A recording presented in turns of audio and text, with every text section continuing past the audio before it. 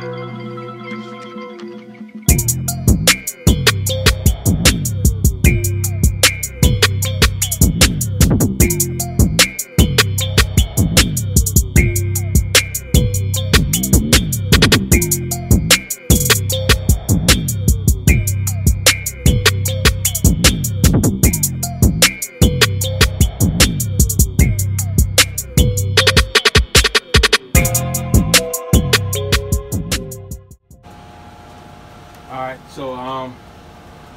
just wrapped up another day in the van build, and what I got done, well, I did this I put it in here last night.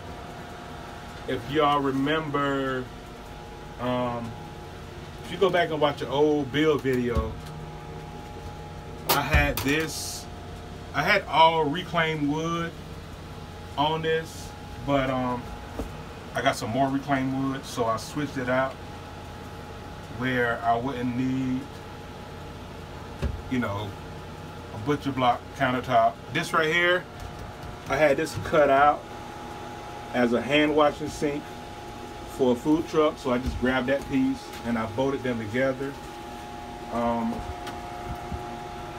So I dropped the hinges on there for the convertible hidden shower, hidden bathroom. It's going to go in here. Like I said, if you go back and see a previous video, it didn't look, you know, this good and this sturdy, but we got it done. And it's closed back down. I gotta even this out. I'm not using this faucet, but I just put it in there for time being. I added the refrigerator that I had because I ended up with some empty space over here, and I added the refrigerator. I put some plywood on the bottom of it, and I'll mount that tomorrow with a cabinet up under here and maybe a countertop above this, or either just more cabinets for the pantry, for the kids' snacks. Then I finally went ahead and bolted down the floor. I put this wall in today, and I'll finish that wall up tomorrow. And I put that wall in today. I went ahead and mounted the hinges on my son's bed. See, it lifts up. So I went ahead and mounted the hinges on that. I'm gonna use some rubber, leather handles to lift all this stuff up. Tomorrow we're gonna finish up the floor. I want to tackle that front on the outside. It's too dark to see it right now.